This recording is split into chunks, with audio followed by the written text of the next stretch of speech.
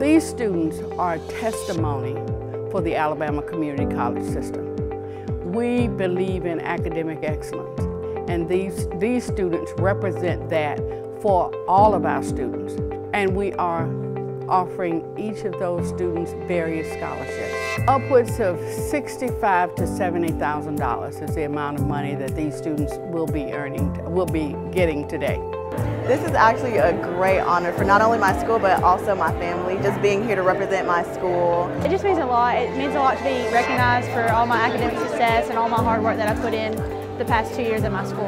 This award is the culmination of years of hard work. I was homeschooled, so my parents, they had a lot to do with my education. They were there the whole time, and just seeing the smiles and joy on their faces, it means so much to me, and I think my success means a lot to them. I started off in school. I didn't really know where it was going to go. I was just mainly going to get a degree to get a job, and it's expanded from there.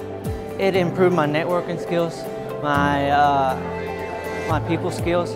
Now I know people from all around the state.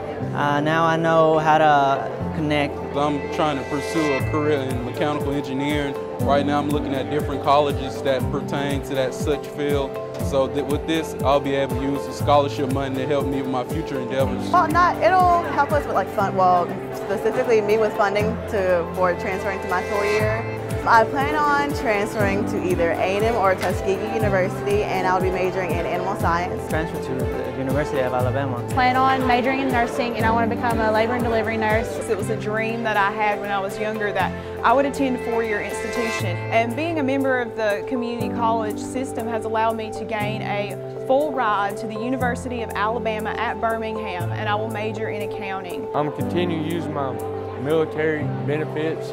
I've got 11 more months of school I can do after my welding degree, and I'm probably going to explore more areas in Bevel, maybe like electrical or HVAC opportunities. We want our students to know that each of them can achieve these kinds of honors, so we make sure that we give them that opportunity.